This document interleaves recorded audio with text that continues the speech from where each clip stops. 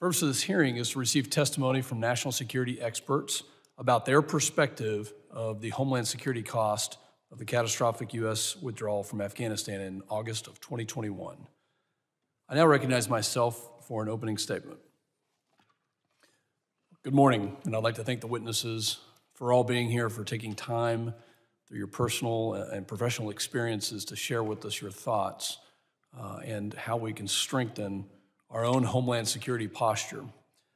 This morning we're going to discuss the Homeland Security cost of the catastrophic withdrawal, as I mentioned, which resulted in the unfortunate deaths of 13 U.S. service members and at least 170 Afghans in an ISIS-K orchestrated terrorist attack. It also resulted in thousands of extremist inmates, including many with ISIS and al-Qaeda ties, who were released by the Taliban from Pfluger prison, as well as the Parwan detention facility in Afghanistan. Last Congress, I introduced a bill to make sure that there is an assessment of terrorist threats posed by those prisoners, 5,000 plus, that were released from those two facilities by the Taliban. And the legislation became law in a bipartisan effort, and it was included in the National Defense Authorization Act for fiscal year 2022. And unfortunately, to date, we have yet to receive an assessment from the administration on the threat that those released prisoners pose to the United States, our homeland, and to our allies. You know, this hearing is actually important to me for a couple of reasons. Number one, personally, because I've served in the Middle East. I have friends that have served, colleagues who have served, members of this committee, this subcommittee have served, and many of you as witnesses have served. We understand that the threat in the formation of these ideological and often very violent extremist groups is something that, if left unchecked, will continue to metastasize and get worse. Less than 2 weeks ago, the administration released a report that I believe whitewashed and shamelessly shift-blamed about the execution of deadly withdrawal from Afghanistan in a very inaccurate form. The administration's continuous denial and downplaying of what happened is an insult to the service members sitting here and throughout the United States of America, to their families, and to our allies. It's inaccurate to say and to suggest that the withdrawal occurred without chaos, as was suggested by a spokesman for the administration. One doesn't have to see the horrific images or footage of the evacuation for more than a couple of minutes to make a keen observation that there was a lot of chaos and desperation involved. And unfortunately, the disastrous withdrawal signaled American weakness and damaged our credibility on the world stage. There is no doubt that our foreign adversaries, including Russia and China and others, were watching and that they were calculating.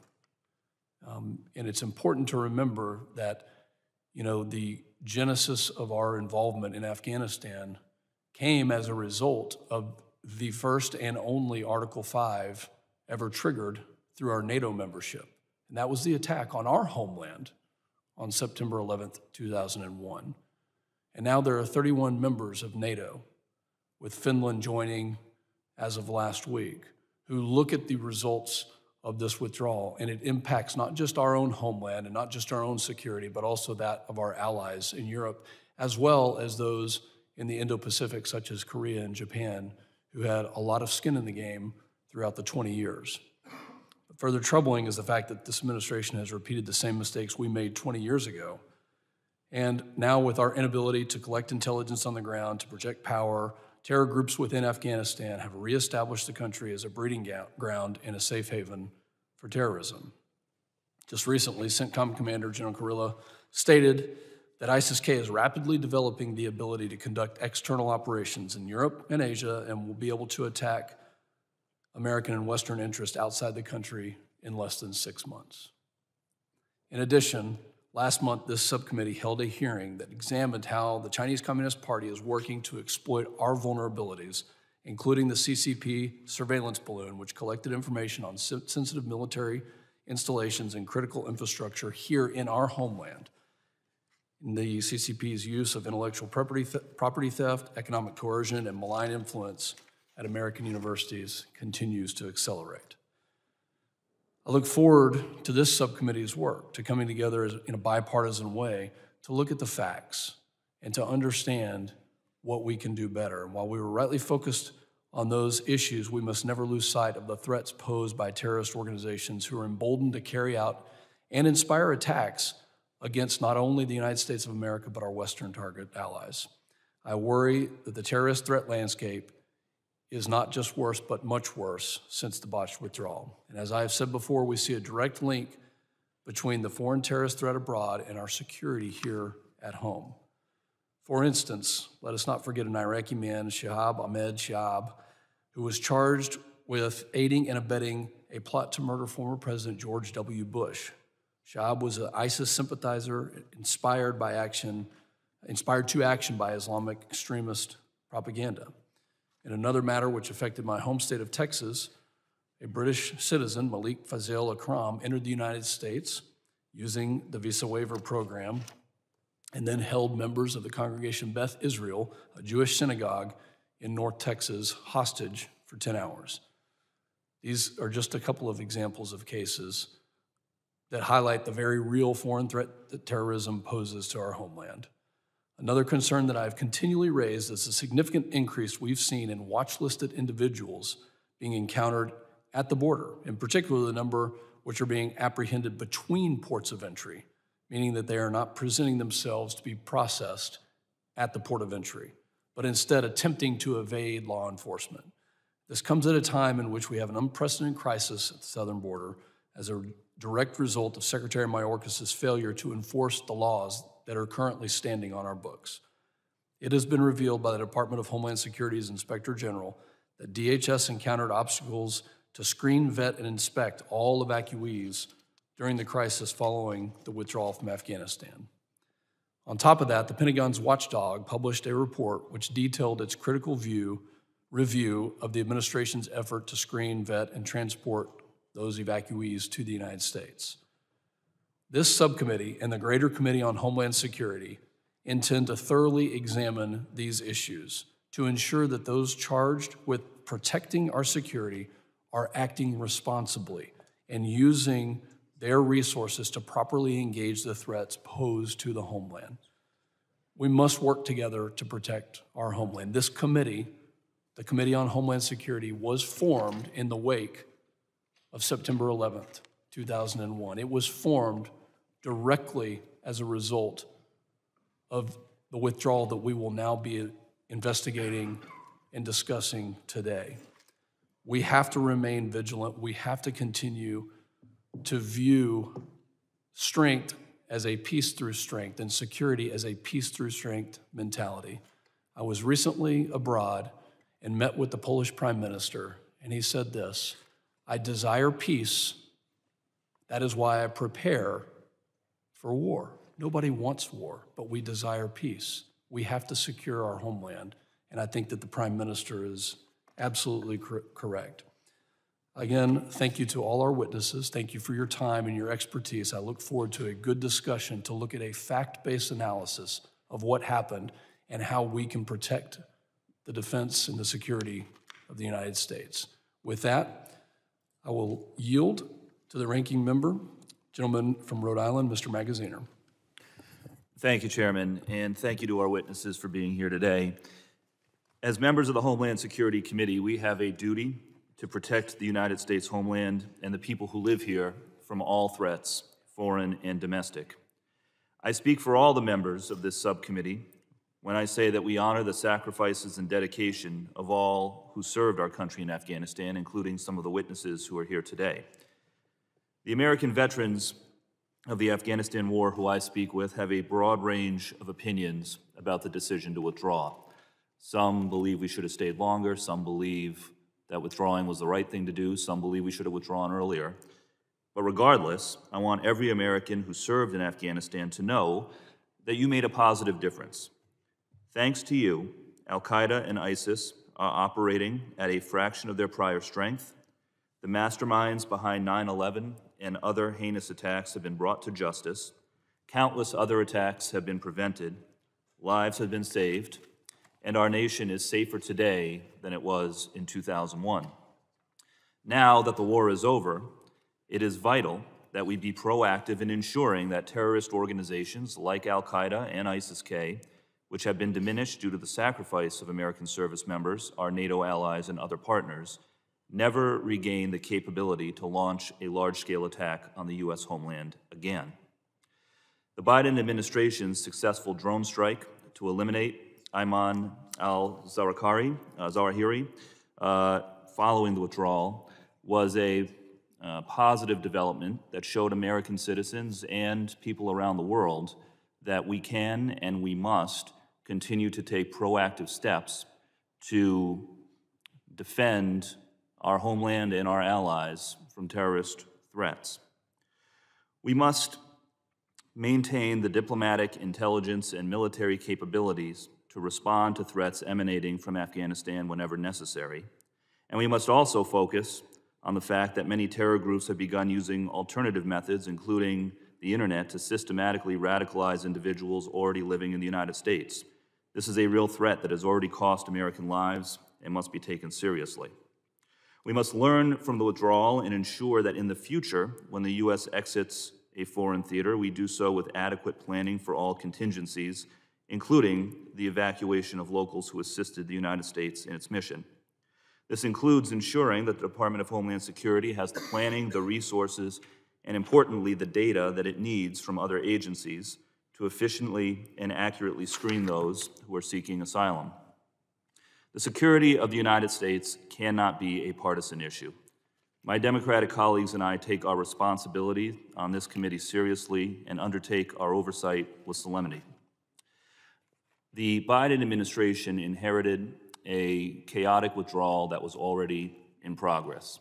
On the day that the Biden administration began, 5,000 Taliban prisoners had been released. American forces had been reduced to 2,500 in Afghanistan, and the Taliban had retaken more than 200 of the sectors of Afghanistan. Going forward, we must make sure that we learn the lessons from withdrawal, that we work across agencies in an entirety of government approach to ensure that we maintain the capabilities necessary to meet terrorist threats wherever they emanate from, and particularly from Afghanistan, and that we have better procedures in place in the future to make sure that American personnel and our allies and those who assist us are able to leave foreign theaters in a efficient and safe manner.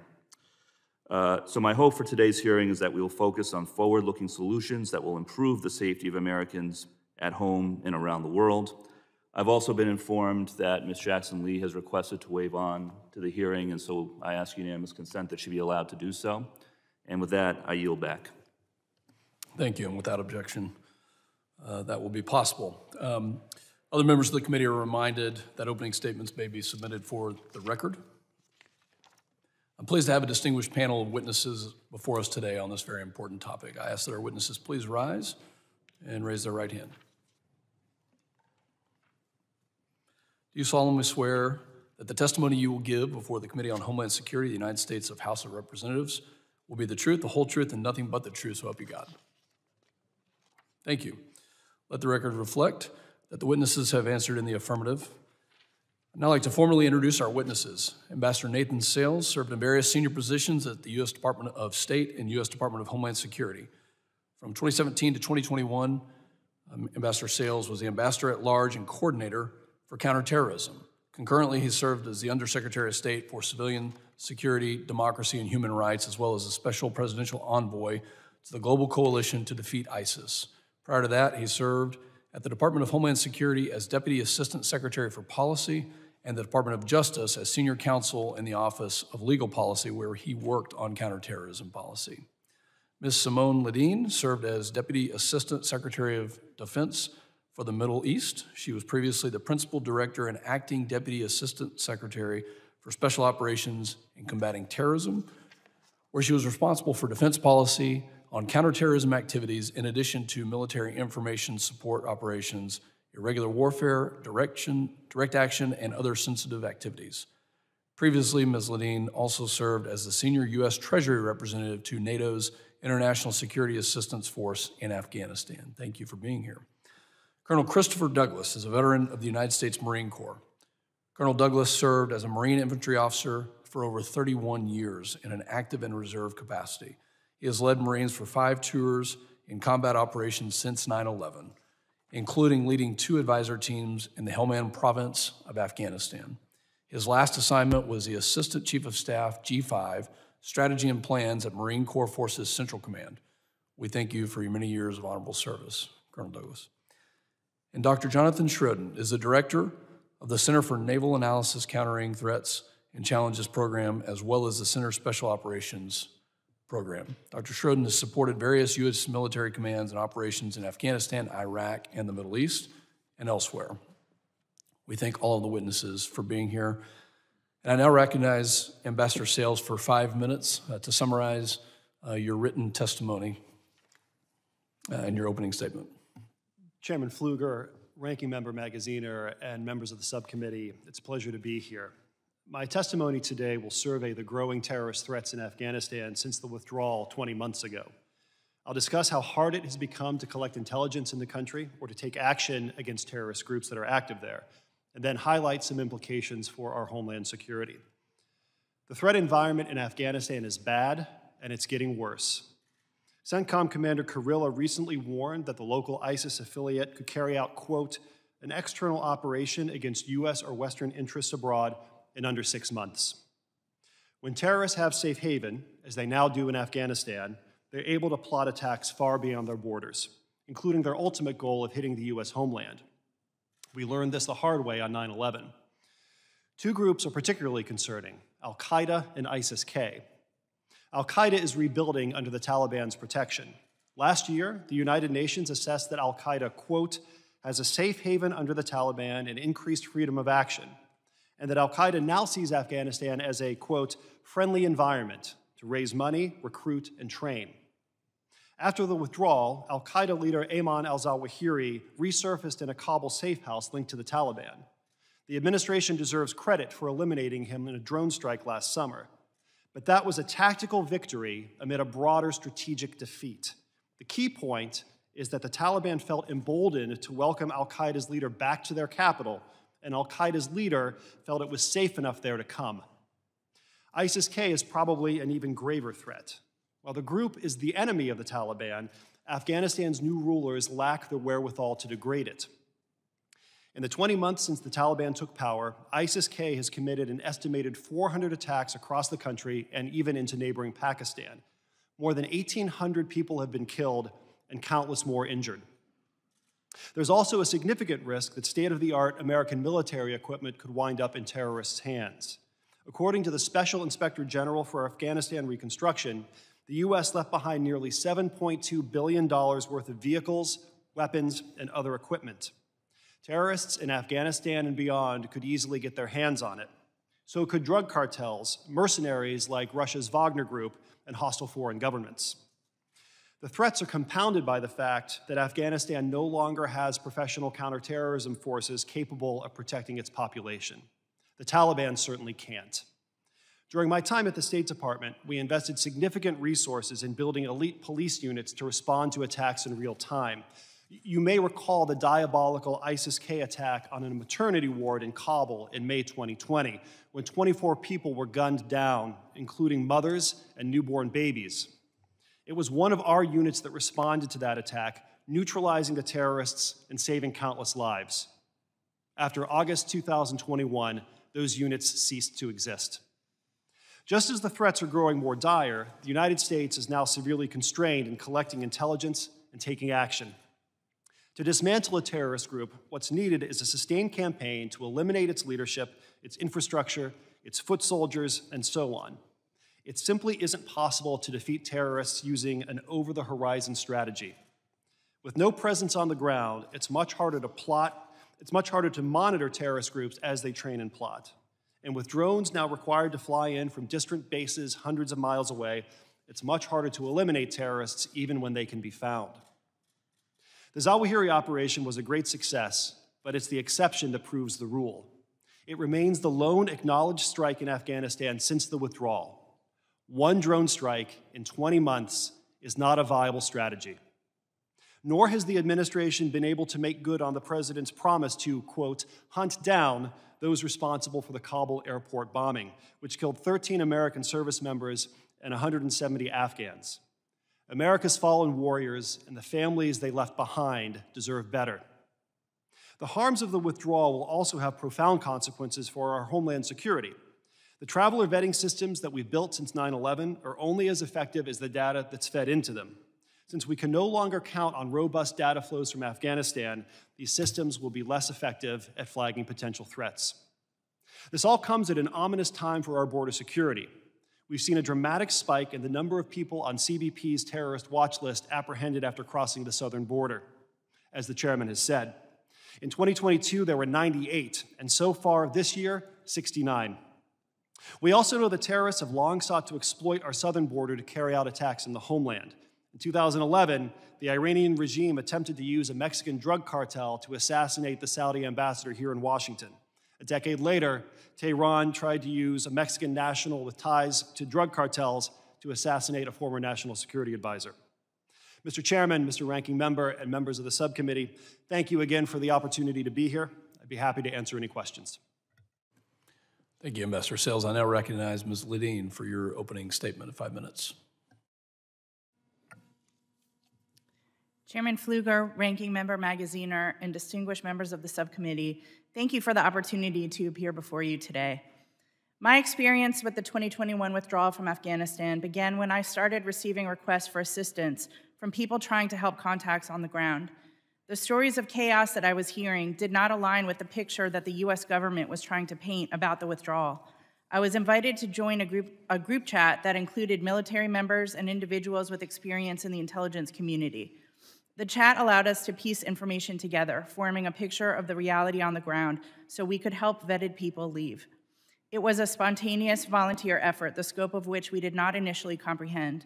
Our strategy was to find ways for individuals who had the appropriate documentation to gain entry to the airport with the assistance of US service members who were participating in the evacuation. This was challenging with thousands of people crowding the airport perimeter. People we helped included American citizens, legal permanent residents, interpreters, intelligence assets, and some Afghan commandos. Yet as the messages rolled in, I wondered, how did we get to the point where volunteers were offering more support to evacuees than our own government? Today, I'd like to give a few examples from our group's involvement, which demonstrate that after 20 years of fighting, everything quickly collapsed. We could not identify who was running the airport. We were contacted by civilian volunteers, NGOs, universities, and corporate entities who had planes either on the ground or en route to evacuate people. However, these planes could not get in contact with anyone, nor could their passengers access the gate. Outside the airport gates, the US failed to create a safe, organized process to identify individuals who should have been permitted entry. The US government instructed American citizens to shelter in place because the Taliban controlled entry to the city and the airport, beating people, including Americans, and burning their exit documents. When the State Department said the airport was secure, we knew this was wrong. If the airport was safe, why tell American citizens to hide? For every one group that made it through, it seemed like 10 did not. Among those we helped was an Afghan woman who had worked with US intelligence on a clandestine platform. With the assistance of a Marine who ran half an hour across the airport to find her, she and her family waded through a canal of human waste to get inside the airport and are safe today. On August 25th, with virtual assistance from our team, the heroic service members on the ground rescued 25 interpreters and former contract employees of a US intelligence agency, including a double amputee who came on foot with his family. Our group also supported the evacuation of high-risk Afghans who had assisted the FBI. That evening, 11 buses filled with evacuees could not enter the airport, and an urgent security alert advised US citizens to avoid the airport gates. Despite efforts to contact authorities, American citizens were left stranded outside the gates. Some gained access only after intervention from higher-level officials. Many of the Afghans were denied entry and, to my knowledge, never made it out. A suicide bomber attacked Abbey Gate, killing 13 American service members and grievously wounding dozens more. Over 100 Afghans were murdered, including the young son of an interpreter who we had been helping moments earlier.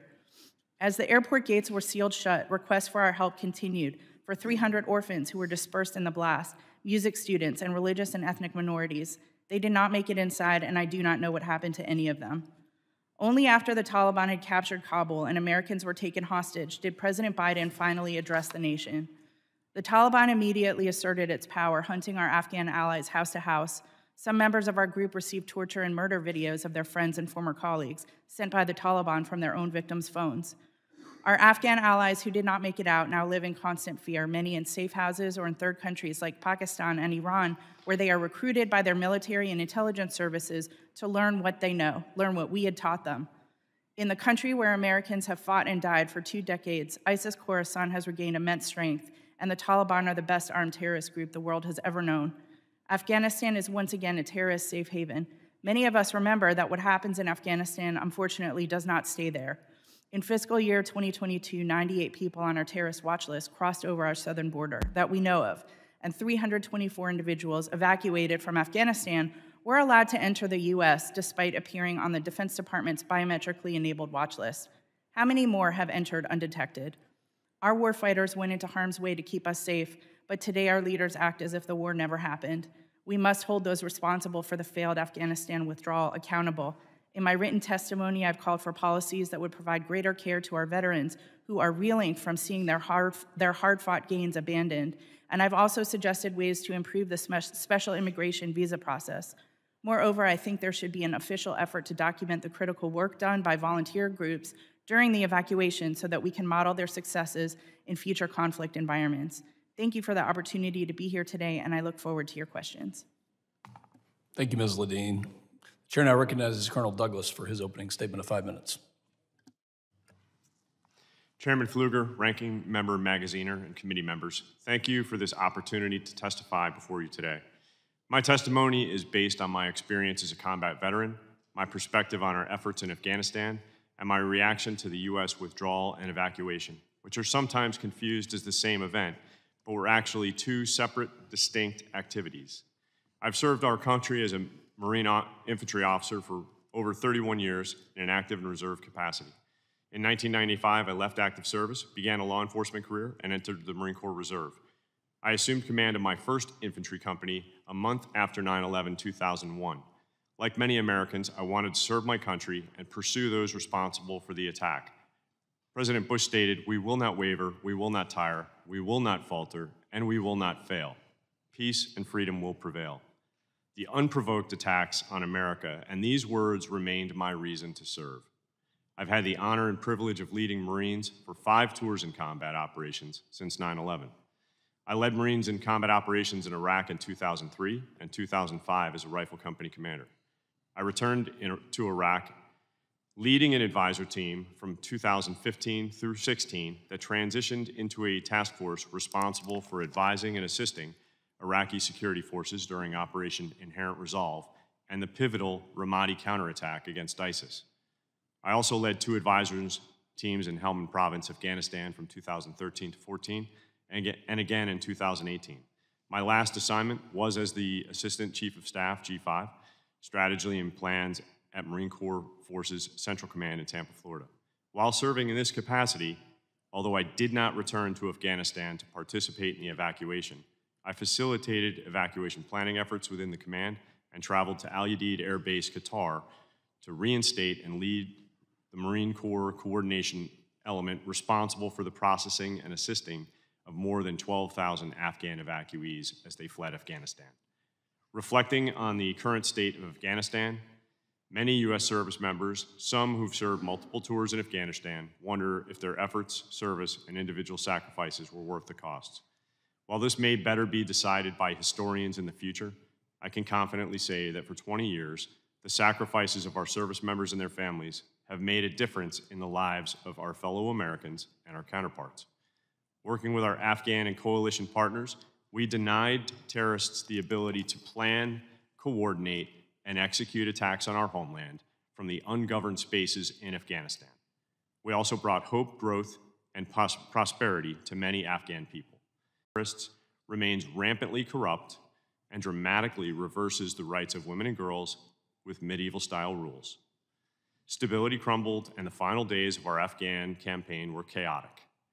The culminating event was the loss of 13 service members, more than 170 Afghan evacuees, and an untold number of physical and moral injuries.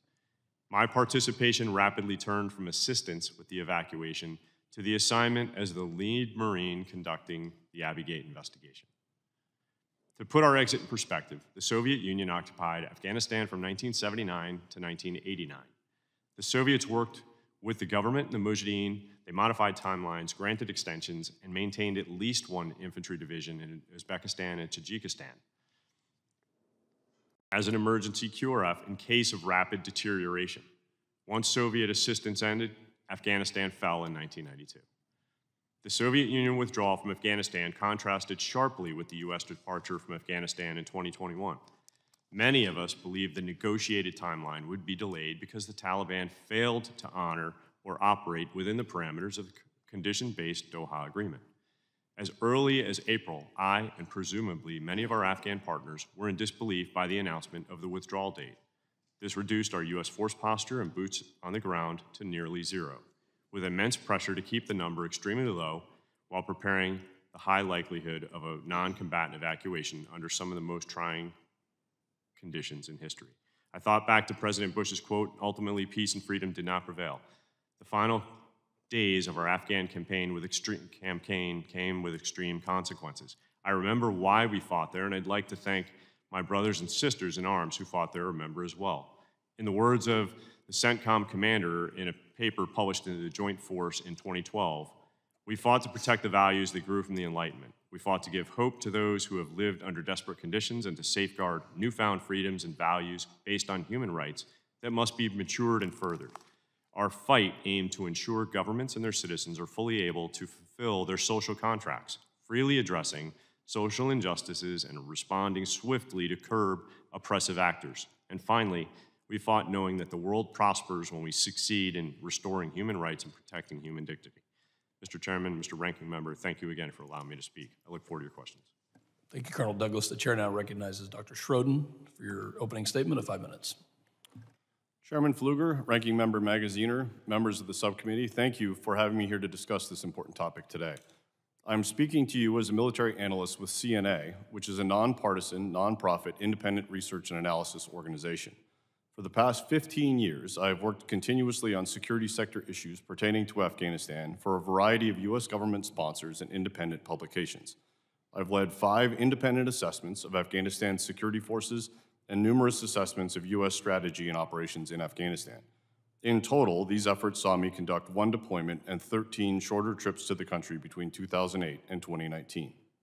There is no question that the U.S. withdrawal from Afghanistan did not go as planned or as hoped. When Ambassador Zalmay Khalilzad began negotiations with the Taliban at the direction of President Donald Trump, he stated publicly that, quote, "Nothing is agreed until everything is agreed," unquote. In this case, everything meant 4 main items: the withdrawal of all U.S. forces from Afghanistan, a Taliban guarantee to prevent Afghanistan from becoming a safe haven for international terrorist attacks, a framework for negotiations between the Afghan government and the Taliban, and a comprehensive ceasefire.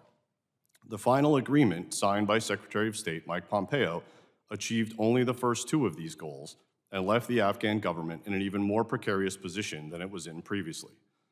Once President Biden decided to complete the withdrawal in accordance with this agreement, the U.S. military recognized that rapid execution of it was necessary to minimize the risk to U.S. service members associated with a retrograde under threat of violence. Within 2 months of the withdrawal's commencement, it was 90% complete, a pace that was far too rapid for Afghanistan's security forces to absorb. For years prior to the withdrawal, numerous assessments showed that these forces were critically dependent on U.S. and contracted support for nearly all of their enabling functions. My own assessment of Taliban and Afghan security force capabilities, published in January 2021, concluded that after the U.S. withdrawal, quote, "the Taliban would have a slight military advantage over Afghanistan's security forces, which would then likely grow in compounding fashion," unquote. That scenario is what happened, with the U.S. withdrawal nearly complete by July 5th, the first of Afghanistan's provincial capitals falling a month later, and President Ashraf Ghani abandoning Kabul to the Taliban 9 days after that. In the year and a half since these events, al-Qaeda has remained a problem for the United States and Afghanistan. The group has relative safety under the Taliban government to exist and operate, though it currently has minimal capability to conduct attacks beyond the country. The inverse is true of the Islamic State Khorasan province, also known as ISKP. It has substantially more capability in Afghanistan than al-Qaeda, but is viewed by the Taliban as the primary challenger to their consolidation of control over the entirety of the country. The Taliban have thus conducted numerous operations and targeted raids against ISKP since the U.S. withdrawal. For its part, the U.S. established an over-the-horizon counterterrorism capability designed to monitor and conduct limited strikes against al-Qaeda and ISKP in Afghanistan. This capability is limited in its scope and in what it can detect, though it was clearly sufficient to identify and kill al-Qaeda leader Ayman al-Zawahiri in Kabul. Recommendations by national security analysts to improve this capability have included establishing new intelligence networks in the country, negotiating basing access in a neighboring country or establishing a sea base off the coast of Pakistan, investing in longer duration drone platforms, increasing cyber and open source collection efforts, and sharing intelligence with the Taliban against our shared enemy, ISKP. Looking ahead, the Taliban's strong relationship with al-Qaeda in Afghanistan portends a consistent, albeit nascent, threat from that group to the U.S. for some time. Whether the Taliban will prevent al-Qaeda from using Afghanistan as a launchpad for external attacks remains to be seen, but the discovery of al-Zawahiri in Kabul is not encouraging. The Taliban are likely to continue operations against ISKP, and these operations may be trending toward increasing effectiveness. But the resilience of ISKP, a group that was on the rebound even before the U.S. withdrawal, augurs against its elimination anytime soon. The U.S. will thus need to maintain and possibly expand its over-the-horizon approaches to counterterrorism in Afghanistan for years to come. Congress would therefore be wise to demand long-term strategies for doing so and to invest in over-the-horizon counterterrorism capabilities commensurate with operational timelines of a decade or more. With that, I thank you and welcome your questions. Thank you, Dr. Schroden, and thank you to all our witnesses for your testimony. Members will now be recognized in order of seniority for their 5-minute period of questioning, and an additional round of questioning will likely be called after all members have been recognized. I now recognize myself and would like to start with a brief video.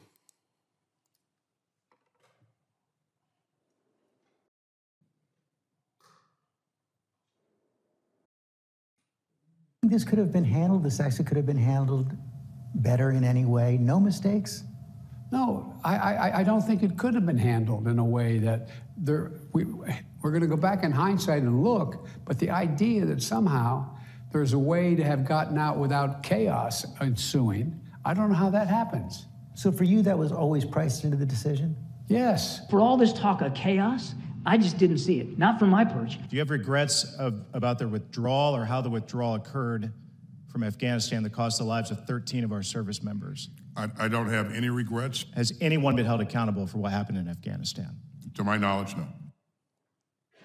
This hearing is not about the decision to withdraw. This hearing is about the effects that a chaotic withdrawal has on our security because it has not been investigated or looked into.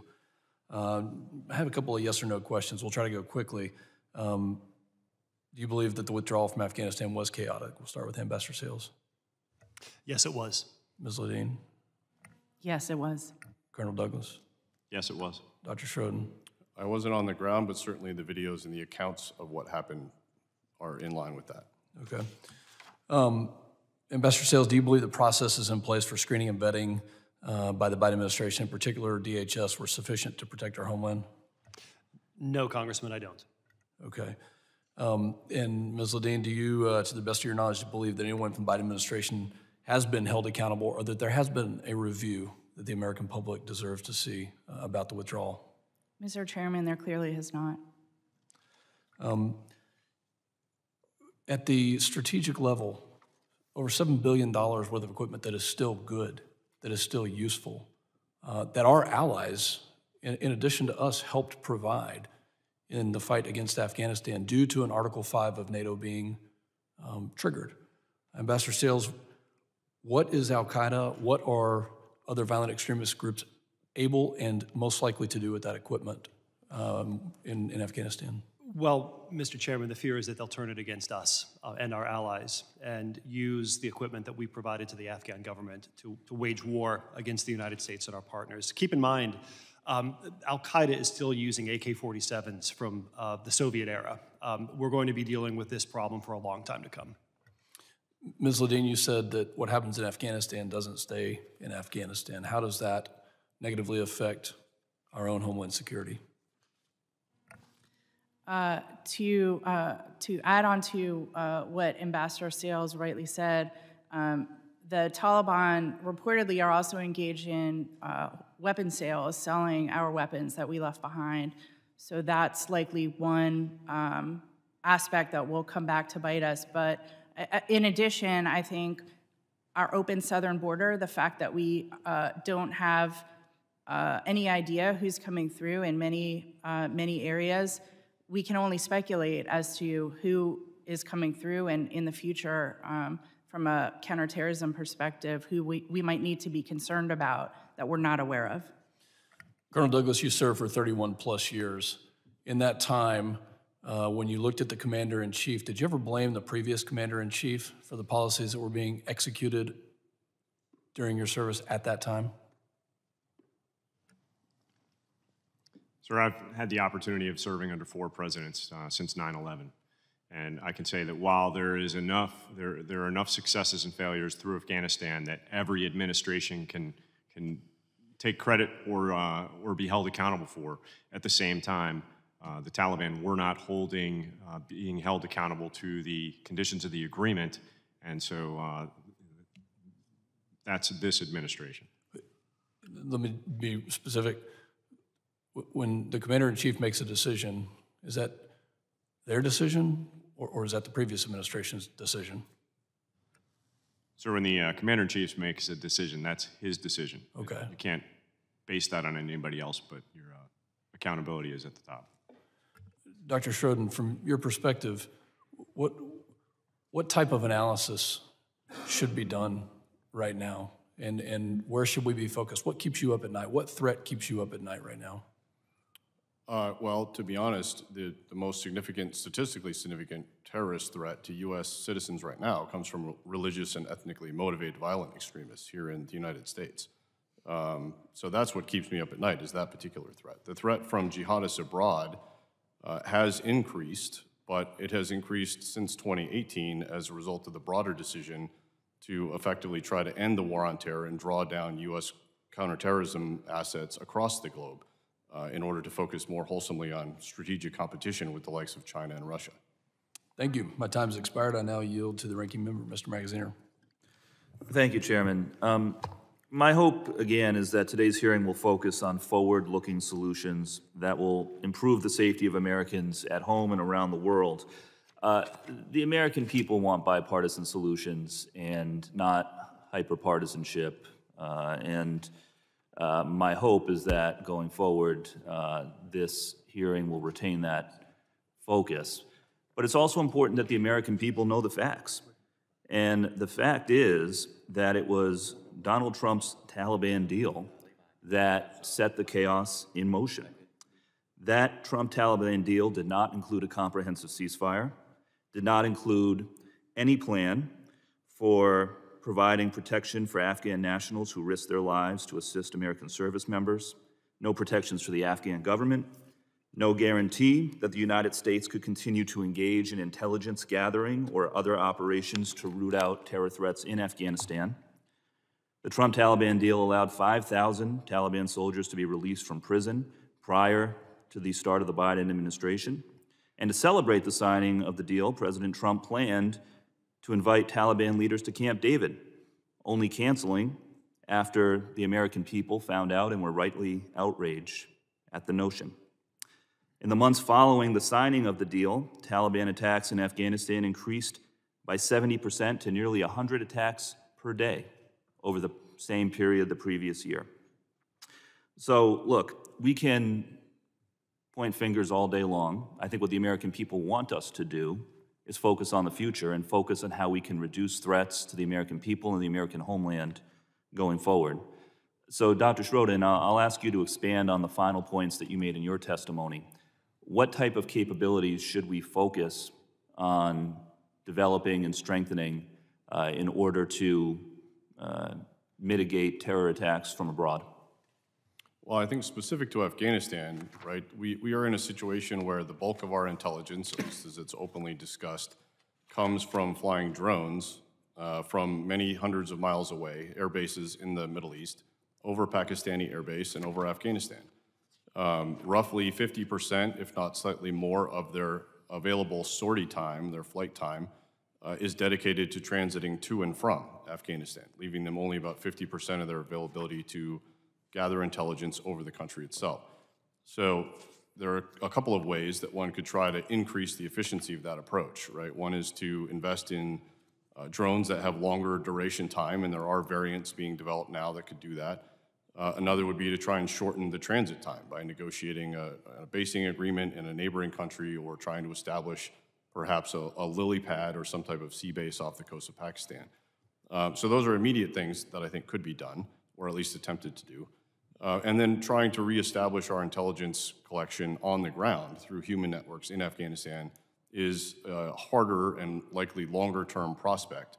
But again, given the timelines I described of likely facing these threats for at least the next 10 years, if not longer, those types of efforts, even if they have longer payoffs, are worth investing in now.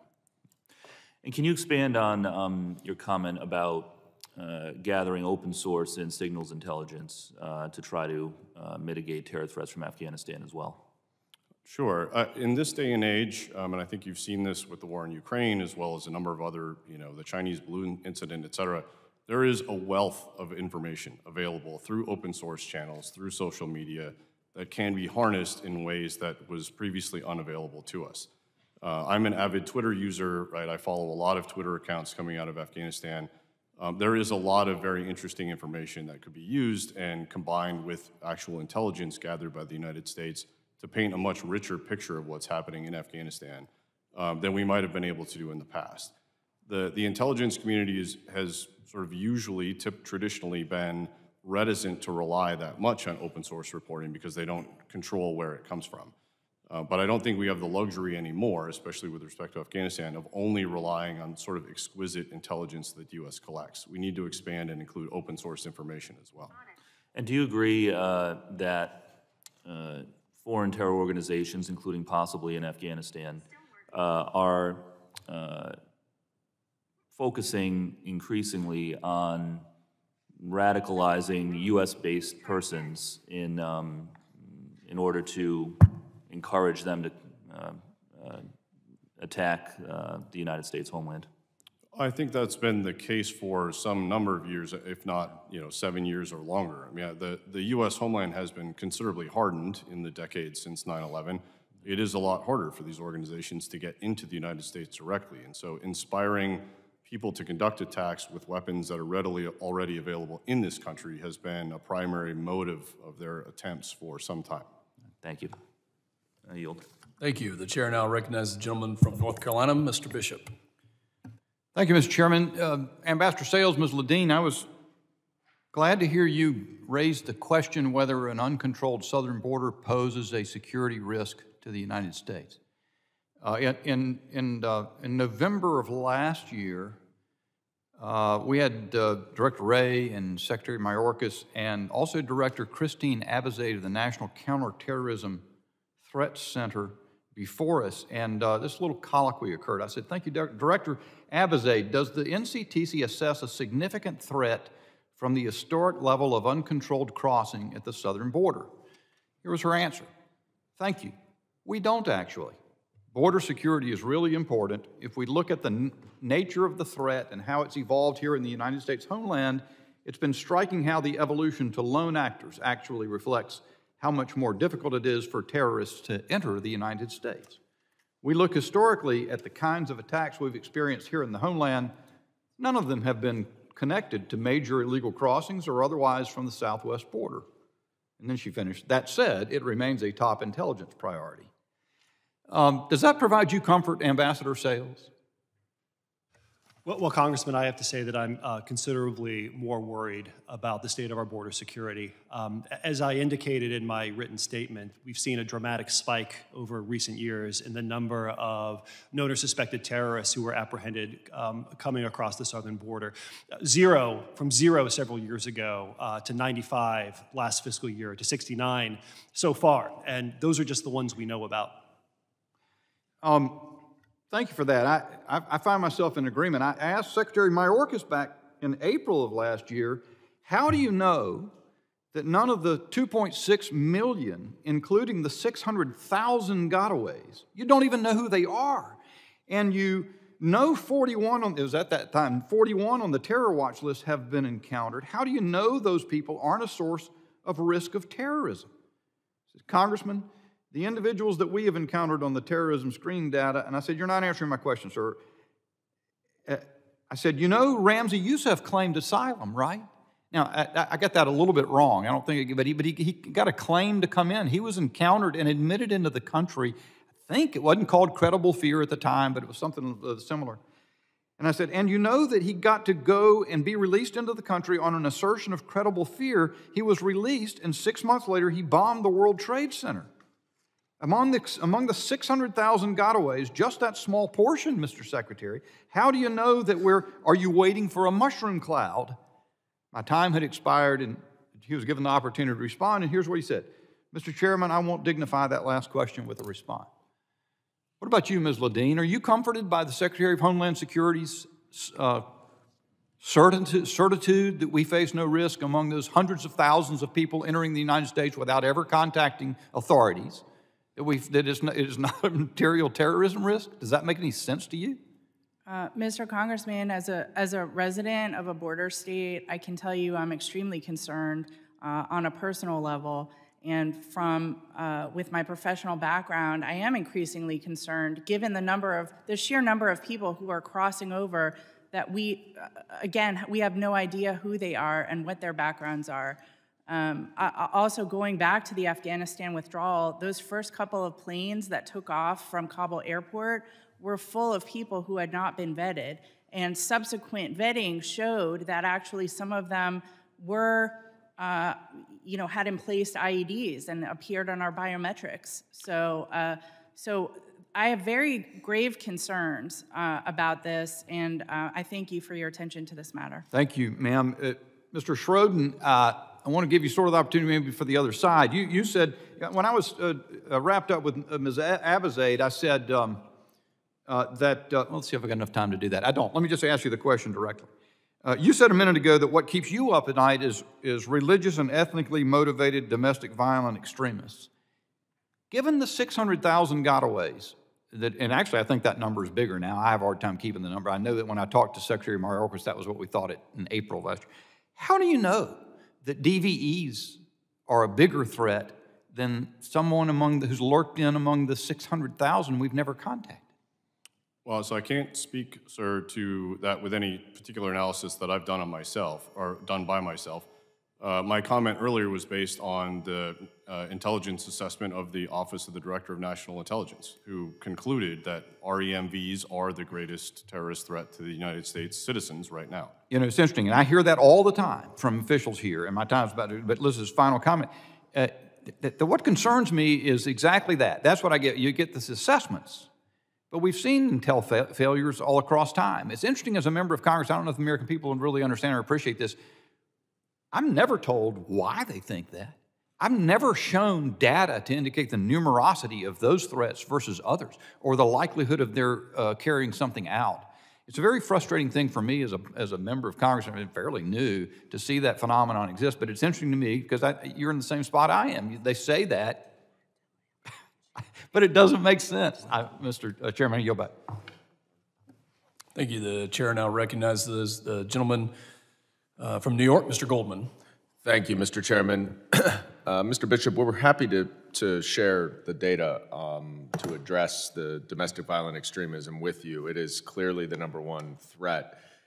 I'm going to move on a little bit beyond how the withdrawal from Afghanistan has a significant impact on our southern border security. It seems quite remote, and even our witnesses seem to say that we don't know who's in the 600,000, so it's pure speculation. I would really like for us to be doing really meaningful oversight of the longest war we've ever had in Afghanistan, 20 years. But the reality, of course, is that proper oversight does not start on January 21st, 2021. There's a lead up and a situation that any commander-in-chief inherits. Colonel Douglas, wouldn't you acknowledge that any decision that a commander-in-chief makes must factor in what the previous commander-in-chief did? So while that might be a factor, I think what we also have to take into account is the advice that was provided through military officials, and that was the retention of 2,500 personnel to maintain stability and security in Afghanistan. And do you think 2,500 personnel would maintain security in Afghanistan for an extended period of time? So based on my own experience in talking with Afghans that I worked, lived, and served with, that one American can make a difference. And that ties to what Napoleon said of the moral is to the physical is 3 is to 1. Really, an army of lesser size can beat any enemy if they've got the belief that somebody's going to stand with them. And their belief was that one American showed that they had American support. So yes, I wholeheartedly believe 2,500 would have maintained stability. I appreciate that anecdotal evidence of talking to a few people, but let's point out that Secretary Austin testified on September 28, 2021, quote, "If you stayed in Afghanistan at a force posture of 2,500, certainly you'd be in a fight with the Taliban and you'd have to reinforce yourself," unquote. Dr. Schroden, or Colonel Douglas, let me ask you this. Are you familiar with the November 11, 2020 order to withdraw all United States troops from Somalia and Afghanistan by January 15th, 2021? No, sir, I'm not. Okay, well, I'd like to introduce it into the record. It's quite short. And I'd ask unanimous consent to introduce the November 11th, 2020 memo from the Acting Secretary of Defense, subject withdrawal from Somalia and Afghanistan. So ordered. Quote, "I hereby direct you to withdraw all U.S. military forces from the Federal Republic of Somalia no later than 31 December 2020, and from the Islamic Republic of Afghanistan no later than 15 January 2021. Inform all allied and partner forces of the above directives. Please confirm receipt of this order. Sincerely, Donald J. Trump." Now, Chairman Milley has previously testified before Congress that he received this order from the White House's personnel director, the PPO director, Johnny McEntee, and that it had not been vetted by anyone in the Department of Defense. Colonel Douglas, is it standard operating procedure for the PPO to issue troop withdrawal orders without any consultation of the Department of Defense? Sir, I wish I could comment on that, but that would be clearly outside of the scope of my position or any position that I had experienced in my time in military service. Exactly. Ms. Ledeen, what about you? What do you think of that process? Congressman, you want me to speak to Somalia? No, we're here on Afghanistan and getting an order from PPO that wasn't vetted through DOD. Is that standard operating procedure? I was operating at a level well below having any ability Ambassador to Sales? that. Congressman, that's not normal, which is why the White House retracted that order that you referred to. Right. And then they said that there'll be a drawdown of 25 to 2,500. Is that right? That's correct, which is the current number of troops we have in Iraq. All right. I guess my time is up. I would just mention to our majority that I think we all on this side recognize that meaningful oversight of the withdrawal of Afghanistan is very important, and we should be doing that. but we should be focusing not on what started January 21st, 2021 to the present, but throughout the 20-year war, and especially on what prompted the drawdown to 2,500 troops and the order to withdraw all troops from Afghanistan. That has to be part of meaningful oversight, and I hope it can be as we move forward. I yield back.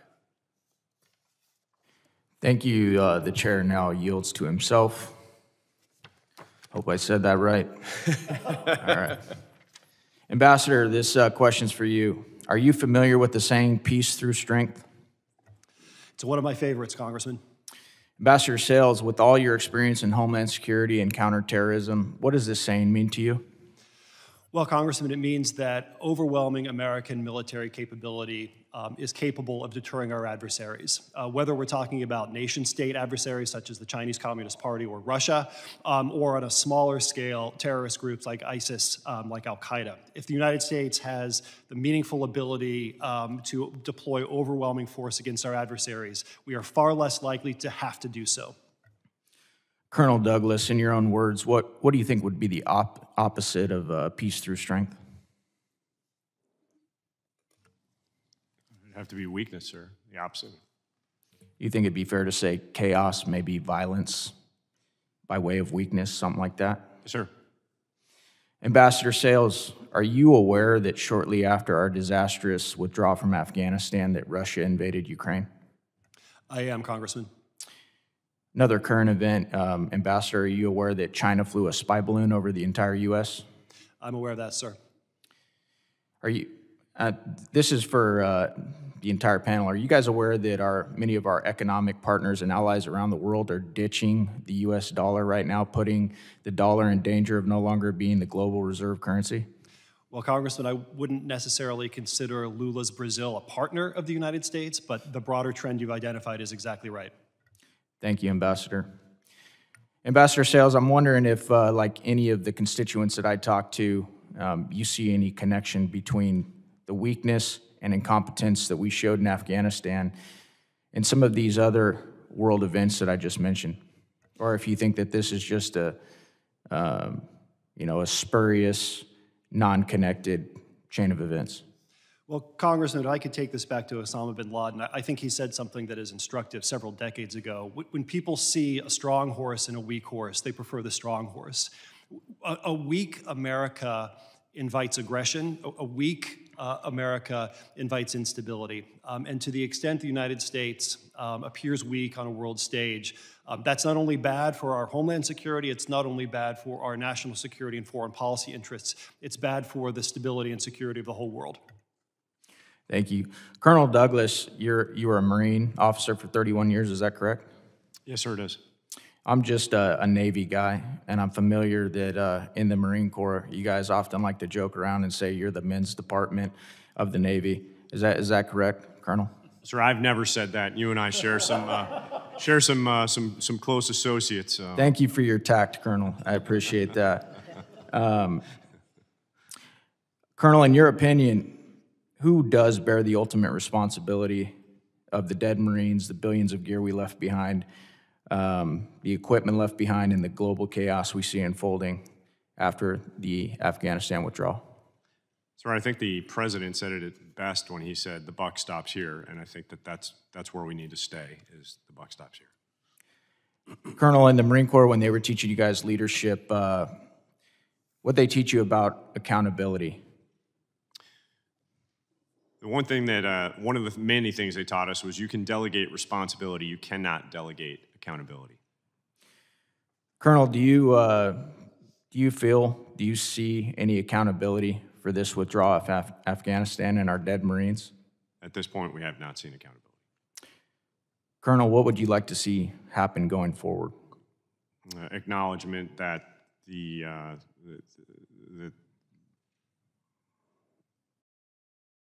that there could have been better options, and that our withdrawal was in fact chaotic. Ambassador Sells, I'll ask you the same question. What would you like to see moving forward? I'd like to see accountability, Congressman, for a colossal foreign policy and national security failure of the sort that we saw in Afghanistan, I would like to see accountability for the decisions that were made. Do you think that's possible after watching the video that we watched at the beginning of this hearing? Well, Congressman, I have to say I was discouraged by the statement that the White House put out a week or so ago, which seemed to be more interested in pointing fingers than in learning lessons. I'm hopeful that congressional oversight can help bring the accountability that's needed. Thank you, Ambassador. I yield my time, and I now recognize the gentlelady from Texas, Congresswoman Jackson Lee.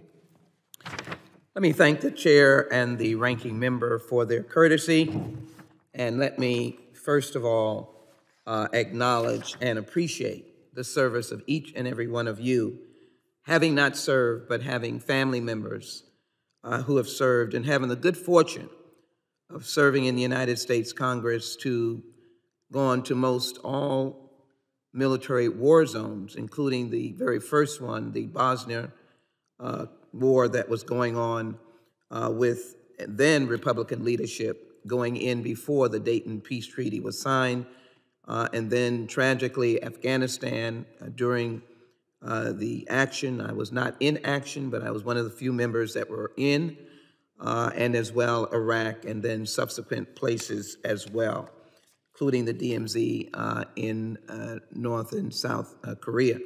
So let me say to Honorable Nathan Sales and Simone Ledeen and Colonel Christopher Douglas, service that you've given, Dr. Schroden, we appreciate the service in the myriad of ways that you have done so. And I will not get into the Marine Navy debate at this point, just to say they are very fine men and women who serve in both of those branches of the United States military, including all others. But what I'd like to do is to take on the task very quickly of understanding the inherited chaotic withdrawal that was a result of Trump's Taliban deal.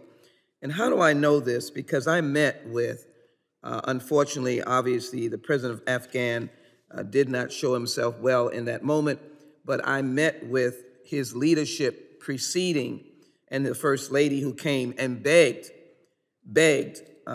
for the Afghan government to be involved, to no avail. No one listened. And so let me quickly, Dr. Schroden, just quickly indicate that with the Joint Chiefs and the Secretary of Defense, Donald Trump came into office 2017, approximately 11,000 troops. He wanted 3,005, well, he gave permission to add troops, 3,500 were added. Additional troops were NATO-led. They were 14 to 15,000. By mid-2018, President Trump was reportedly frustrated with the lack of military progress against the Taliban, and he ordered formal and direct U.S. talks without the Afghan government participating for the first time.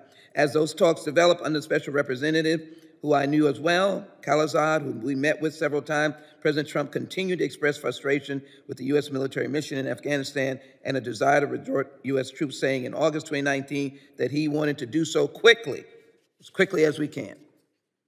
And then, of course, the withdrawal commitment was not conditioned on Taliban reducing violence against the Afghan government, making concessions in intra-Afghan talks, or taking other actions, which we saw with a complete condemnation of women, destroying of small businesses, and destroying Kabul, the real heart of democracy there. And the United States was not able to remain indefinitely, and the American public's patience as well was getting.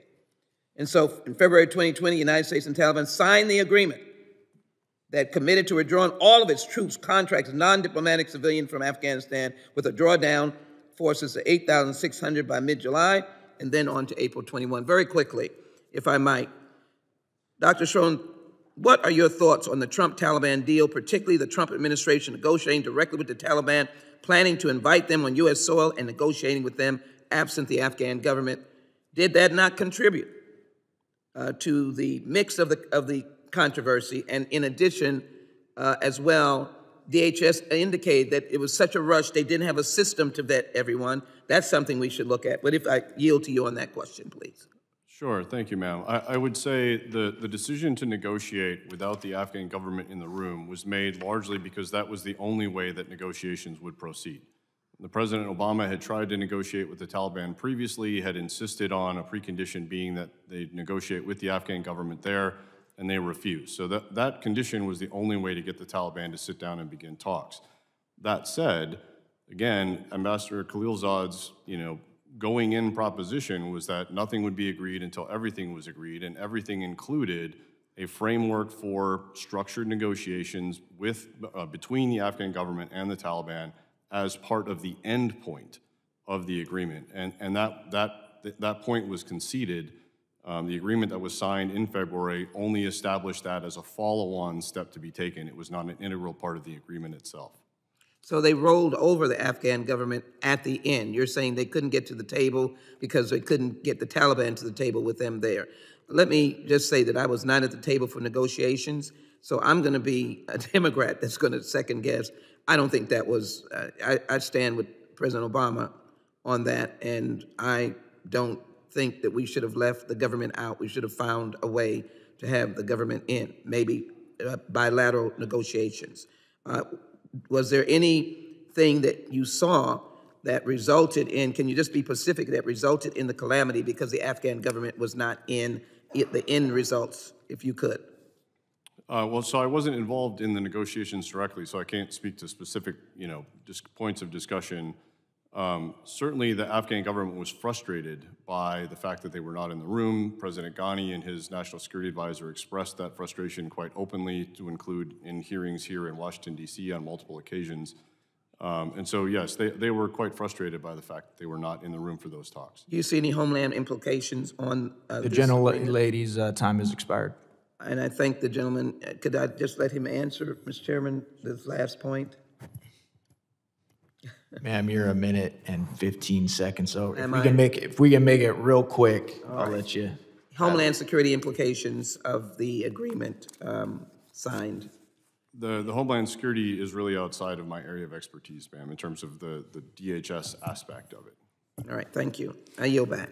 I only let you go longer because you said something really nice about the Navy, but all right. I truly believe it. Thank you. I yield back. I now recognize Mr. D'Esposito from New York. Well, thank you, Mr. Chair, and good morning, everyone. To our panel, thank you for being here and thank you for your service. One of the things that we discuss regularly is the view of America's credibility on a world stage. Ambassador, I would have to ask, do you believe that America's credibility on the world stage has been damaged as a result of the Biden administration's catastrophic withdrawal from Afghanistan? It gives me no pleasure to say it, Congressman, but I do. It gives none of us pleasure, to be honest. Do you agree that our foreign adversaries like China and Russia perceive the botched U.S. withdrawal from Afghanistan as a manifestation of American weakness? And please just elaborate a little further on it if you could.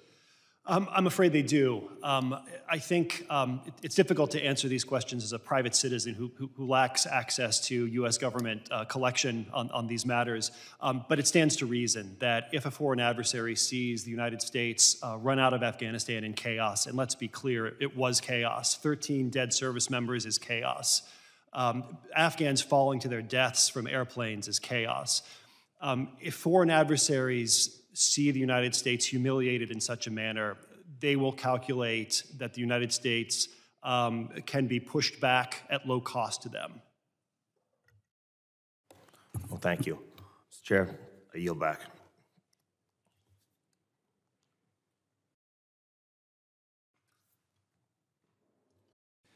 The committee will now move to a second round of questioning. I now recognize the ranking member, Representative Magaziner.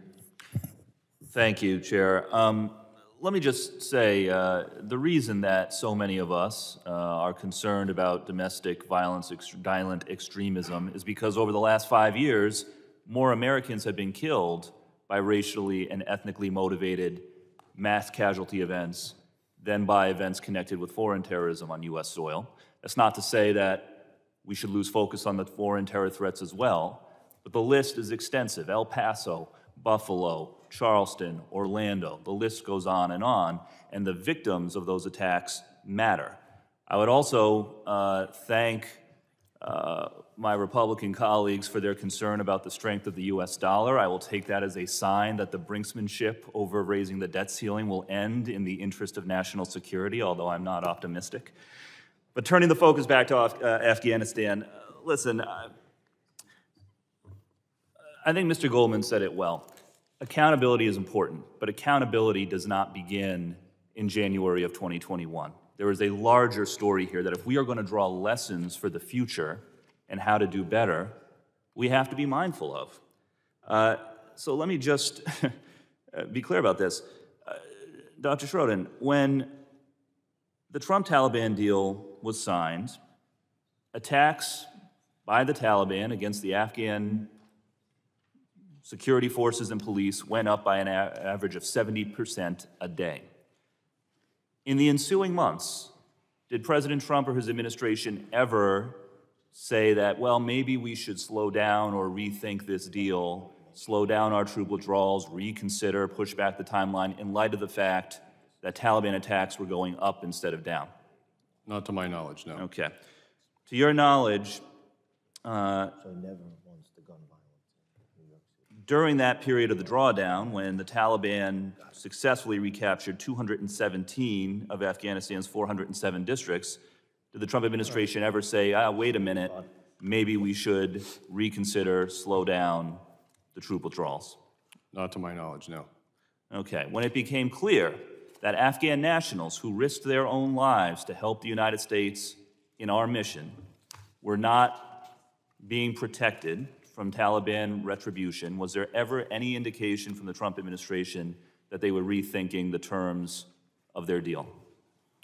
I'm not aware of them rethinking the terms of the deal, no. No. And when President Biden inherited this withdrawal and made the decision to delay the deadline for moving all U.S. troops by, I believe it was 5 months, the former president did not say that this was a reasonable step to protect U.S. service members and our Afghan allies. He, in fact, criticized President Biden for moving back the deadline. So looking forward, what lessons can we draw here? We have talked about the importance of having a screening process in place to remove potentially special immigrant visa eligible individuals who have assisted the United States from foreign theaters. One of the things that, to my understanding, did not happen in advance was the Department of Defense did not share its full list of individuals that could be CIV eligible with the Department of Homeland Security, which was tasked with screening these individuals. That is certainly a lesson that we should learn from going forward. We also need to make sure that, as we discussed in our previous round of questioning, we explore all options for monitoring and eliminating terrorist threats emanating from Afghanistan for whatever means are at our disposal, given the fact that the withdrawal deal did not include a provision to allow for intelligence gathering or operations in Afghanistan in order to neutralize terrorist threats. So I want to thank our witnesses for your service to our country. I want to thank you for offering proactive ideas for how we can mitigate terror threats emanating from Afghanistan and around the world on a go-forward basis. I know that all of us, despite our differences here, take that responsibility seriously. We want to protect Americans, and we want to make sure that we do it in a way that is comprehensive and effective. And with that, I'll yield back. Thank you. The chair now recognizes myself for a second round of questioning. You know, as I think about the Commander-in-Chief, and my previous question to Colonel Douglas, if Commander-in-Chief has not liked many of the deals that were done in the previous administration, in fact, there's been a 180-degree reversal on many of those. So as somebody who's served for 20-plus years wearing a uniform, you don't like it, you're the commander, we'll change it. So that ability was there, you know, and Dr. Schroden, you publicly criticized the Biden administration's report on the U.S. withdrawal from Afghanistan. Particularly, you stated the administration's report is not an objective attempt to identify or summarize lessons learned. You said it's a political document designed to deflect blame. And you also said at the end of the day, that Biden is president who made the call, and the disastrous withdrawal occurred on his watch. Is that true? Yes, that's true. Okay. You know, look, if we're going to have a discussion about the facts and what happened, when you're the commander-in-chief, you have a 4-year period, and you can make those decisions. And what I'm worried about right now, Ambassador Sales, is in the 9/11 Commission, it was stated and recognized that in the days leading up to September 11th, 2001, the words, "the system was flashing red," was said many times. They acknowledged there was a problem. And what I want to know right now and make sure that we don't get to is the system flashing red right now? Because it seems like it to me with all the issues we're talking about. Well, Congressman, it's hard to know what the system is flashing if you don't have intelligence collection capabilities on the ground. Our intelligence professionals are incredibly skilled. They're the best in the world. But there's only so much they can do if they don't have human networks on the ground in Afghanistan, if they don't have ISR platforms doing orbits overhead. If I could, Congressman, address the broader question of the Doha Agreement. I think it's important to remember that President Biden, as a candidate, promised to get out of Afghanistan months before the Doha Agreement was signed. On July 30th, 2019, 7 months before Doha, he told the Council on Foreign Relations, quote, "I would bring American combat troops in Afghanistan home during my first term." He reiterated that message on TV with George Stephanopoulos in a clip that was not aired in that video. George Stephanopoulos says, "So you would have withdrawn troops like this even if President Trump had not made that deal with the Taliban." The President, "I would have tried to figure out how to withdraw those troops, yes." And Mr. Chairman, if I may, just one last comment about the terms of the Doha Agreement. I'm not here to criticize the deal.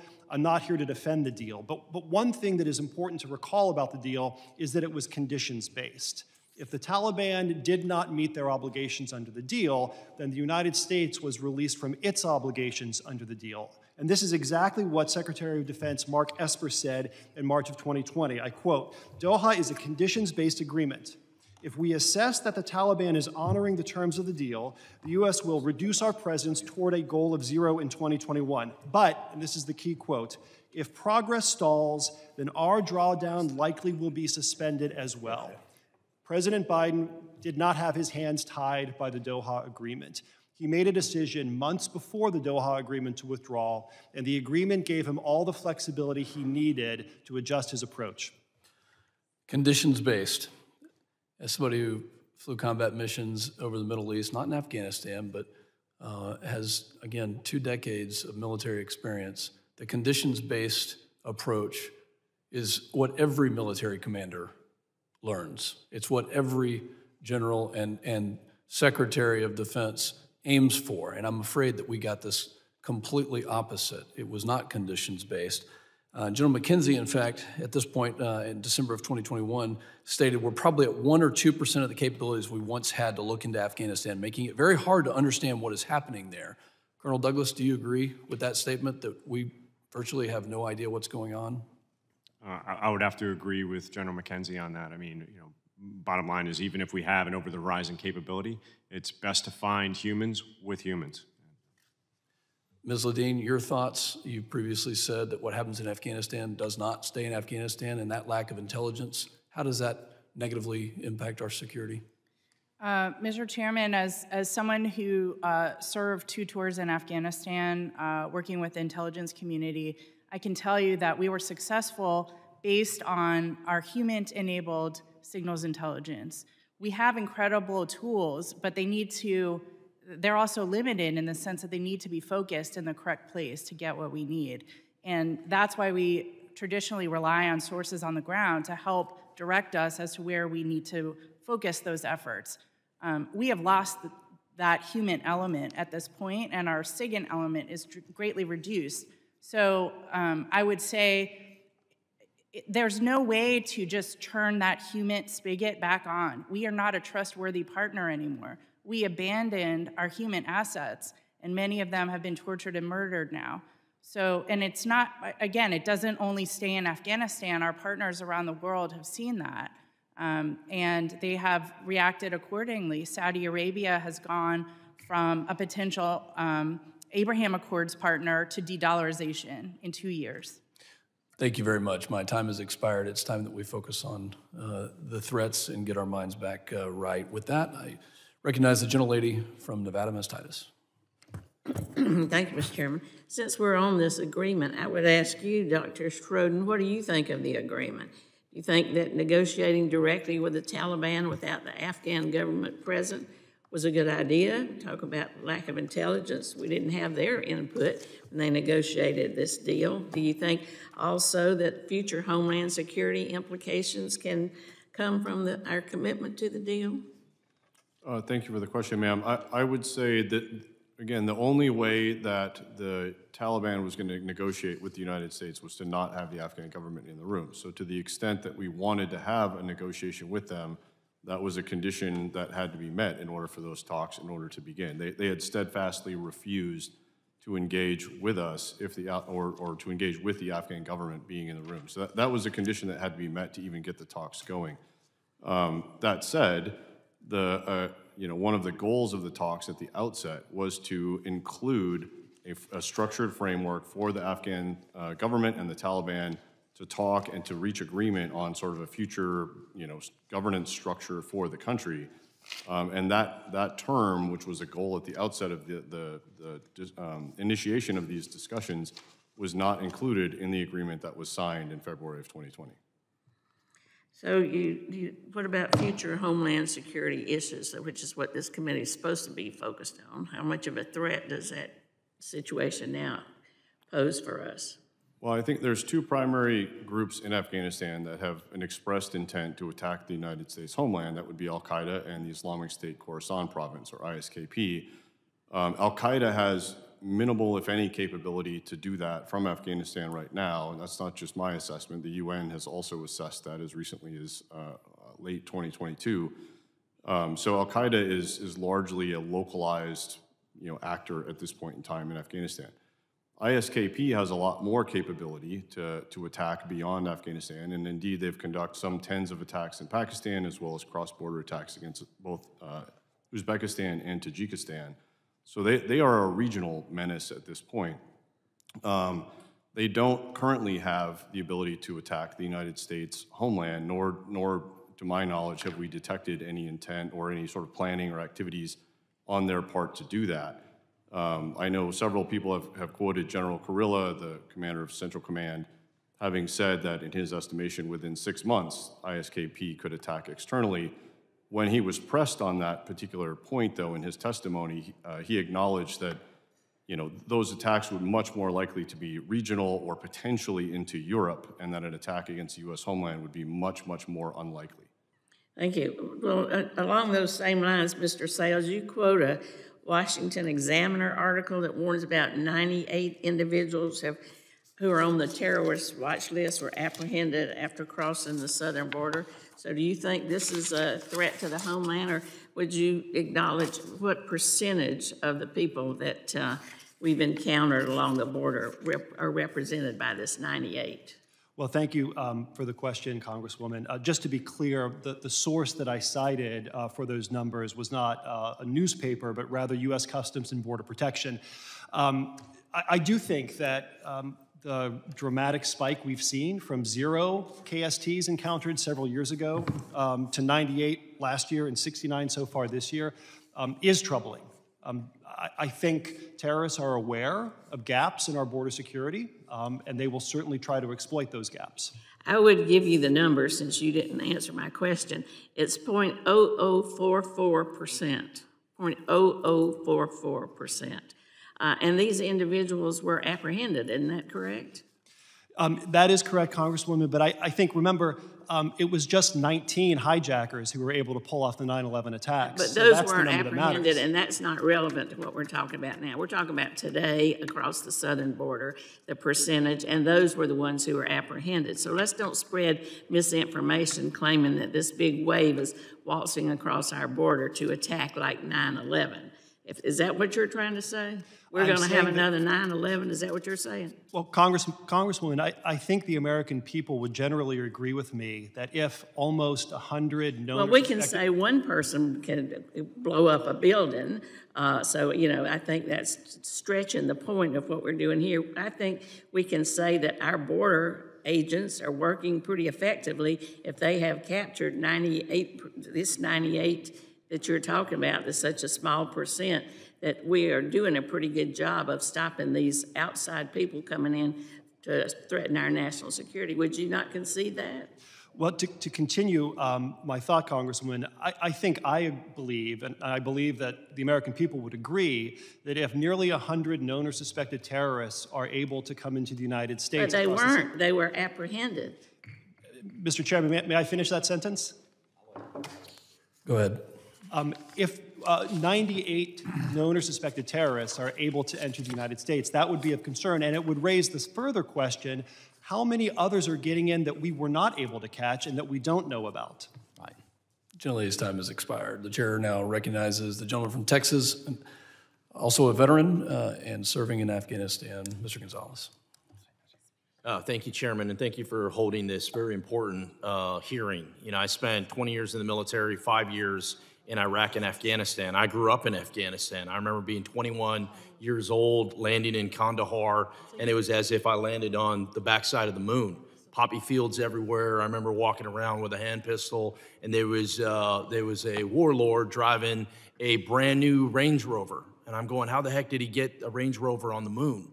That's what we were dealing with. And then behind him was a Toyota pickup truck with about 20 people with AKs and RPGs. And so that's the world I grew up in. And those were our allies, right? And so the question I have for you is OEF vets, we will never forget what happened in Afghanistan. We'll never forget that there were 13 Americans killed just days before the Biden administration pulled the rug from underneath them. We'll never forget having to, as many of y'all did, having to put together organizations to go save Americans and also save our allies. We'll never forget those things, but I'm deeply concerned with some of the repercussions of what happened. And in particular, my first question is for Ambassador Sales or Ms. Leadin. As was noted during the opening remarks, the Biden administration left over $7 billion worth of vehicles, weapons, and other gear in the country for the Taliban and other terrorist organizations. Are either of you aware of any reports or evidence showing any of these articles in the possession of U.S. adversaries are being used in armed conflicts outside of Afghanistan? I'm thinking of Ukraine. I'm thinking of all these different hotbeds, Iranians in particular. Any of you aware of any of this material popping up around the world? Congressman, thank you for the question. In terms of the materials, I am limited as to my scope at this point, but I have heard secondarily from other former colleagues who are still in government that there are some materials that have crossed the border and are turning up in bordering countries that are not friendly to the United States. And I would add to that, if I may, the many Afghan commandos that we trained over the years, many of whom actually came here for training, had to escape because we didn't help them. And so they have escaped to countries like Pakistan and Iran. There have been multiple reports about them some of them joining the Wagner Group and fighting on behalf of Russia in Ukraine. So the sort of global repercussions of this continue. Thank you. My next question is for Colonel Douglas. Seeing firsthand the chaos of the withdrawal, what do you believe could have been done differently in the planning and evacuation efforts? And one thing that in particular comes to mind is Iraq. All right, so at some point we're going to have to get out of Iraq. Ideally, it's not the same situation of what happened in Afghanistan, but that's what's on my mind. What can we do to prevent the next type of withdrawal, whatever that is, from happening? Sir, to talk about Afghanistan, I mean, what could have happened is we had a conditions-based agreement that wasn't being honored, was to follow the condition-based agreement. DOD was conducting planning. There was, all plans were multi-option and multi-jurisdictional. And so I think all agencies working together to come to a workable timeline, I think, would probably be in the best interest. And as you mentioned, Iraq, I mean, we've already seen the exit of there once, and the repercussions of having had to go back as a service member to fight the ISIS campaign. I can say that, let's make sure that we do that with care, consistency, and confidence as we move forward. Thank you. My last question, because I'm almost out of time, Ms. Leedon, has any federal agency contacted you about your group's effort to coordinate evacuations, or any other group that you're aware of? And I'll preface with, many of our offices essentially turned into mini State Department offices, mini FEMA offices, where we were the ones coordinating, we were the ones helping Americans. One American in particular was an Afghan interpreter that I helped get to San Antonio, and his family, or they would have been killed. I mean, it wasn't a slap on the wrist. Has anyone reached out to you for lessons learned? Any federal agencies? No, they have not. See, that's part of a problem. And I think part of it too is we can't let our knowledge, our information end in this hearing. We have to continue to push the issue. That's why I think it's so important, and grateful for Chairman Pfluger for bringing this up. We got to continue to get ahead of it, because it doesn't end in Afghanistan. Afghanistan doesn't end at those borders. And with that, I yield back, Chairman. Gentleman's time has expired. The chair now recognizes the gentlelady from Texas, Ms. Jackson Lee. Again, let me thank the chairman and ranking member for your courtesies. And let me indicate that we should be finding solutions, but forgive me for trying to ensure that the record is set correct.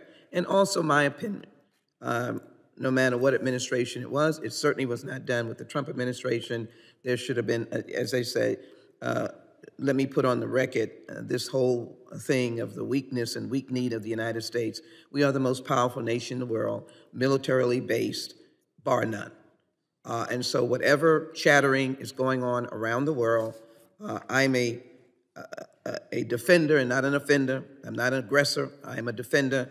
But I know and have confidence that we are prepared. So let that be on the record, and others can investigate it. All of this hyperbole and seemingly hysteria, I think, does not fit well with what we need to do. Mr. Chairman, I respect you very much, and I think we should get to solutions. So let me again try to set the record straight. There were some comments about the dollar going under. I would venture to say on the record that this debt ceiling debate and debacle is more having to do with the debt, with the dollar, than anything else. And I think economists from all walks of life will say that. In addition, the people coming across the border are not all known terrorists. They may be family members of such, and we've already seen the minute number.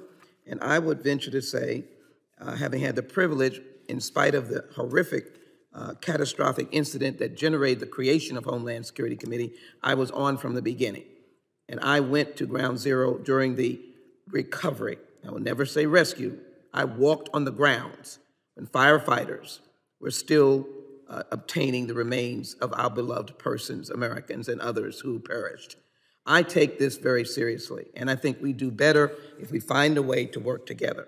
So, Dr. Schroeder, you answered, maybe I was not clear enough because I sort of talked very quickly, but let me again try to go to you on the question, and I want to ask, I think it's Ambassador Sales. Ambassador Sales, I will come to you within my time to ask what are good next steps or a reflection of what we should do, and I will welcome your comments. In fact, let me go to you first, sir. What can we do, or what should we do? Right now we have, I used the term before, catastrophic debacle in Afghanistan. It breaks my heart. I've been there. I saw Kabul. I saw the women. I saw life. Yes, sir, your answer. And I want to go to you, Dr. Schroeder, the last. Thank you, Congresswoman. I'll try to be brief. First of all, it's good to see you. You may recall that I actually represented you as your lawyer a decade ago in a case involving an Iranian dissident group. So it's good to see you again. I agree with you that the most important thing that we can do going forward is figure out how we can degrade terrorist threats that are growing in Afghanistan. I agree with a lot of what Dr. Schroeder has said. I would not suggest that the United States share intelligence information with the Taliban. Their interests are not our interests. They are not a reliable counterterrorism partner. So I would instead focus on one, continuing to apply sanctions pressure to the Taliban until they uphold their commitments under the Doha Agreement to break with terrorists. Candidly, they are exceedingly unlikely to do so. That means that our sanctions need to remain in place for the foreseeable future. No diplomatic recognition for the Taliban, no sanctions relief, et cetera. And the second thing I think that would be critical would be developing basing rights in the region for U.S. drones and perhaps other strike assets so that we are in a better position to collect intelligence information about the threats in the country and to take action against those threats when warranted. Thank you. It's very helpful, and that can be whatever administration's in place can take some instructive counseling. Dr. Schroeder, can I again get from you the horror of leaving out the Afghan government in that early, even though you have the details, in that early agreement, and going forward now, any signs of any level of democracy in Afghanistan, any smidgen of such that we can help contribute to? Yes, Doctor. I don't see any democratic-leaning trends on behalf of the Taliban, man. I mean, they are largely a totalitarian, authoritarian-style government, and their trends have been increasingly in that direction since they've been in power. The question about leaving them out, and you already said it, but you've got to give a little bit more flesh, and you've got 4 seconds or less, I guess. I'm over. I mean, certainly in hindsight, not having them in the room for the discussions was less than optimal is probably a generous way of saying it.